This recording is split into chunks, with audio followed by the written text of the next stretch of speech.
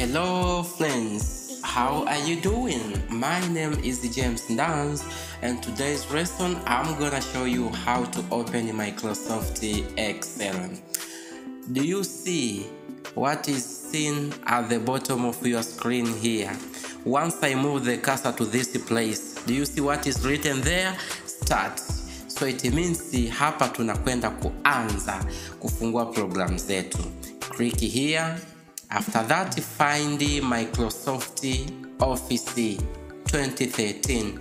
Version zinatofautiana, zipo 2016, 2023. So myself here, I have the version of 2013.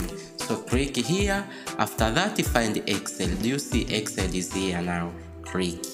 Wait until the program opens. Here is written blank workbook is where we are going to click it. Do you see? This is your Excel. Here is where your data will be inserted. The calculations will be done here. Changing font is here. Changing font size is here. Auto sum.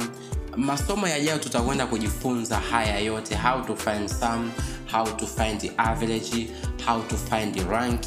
So next lesson where I'm going to show you how to start inserting data. Thanks for watching. Don't forget to subscribe, don't forget to share, don't forget to leave your comment there. If you have any question, ask me right there in the description box. My name is James Downs. Bye for now.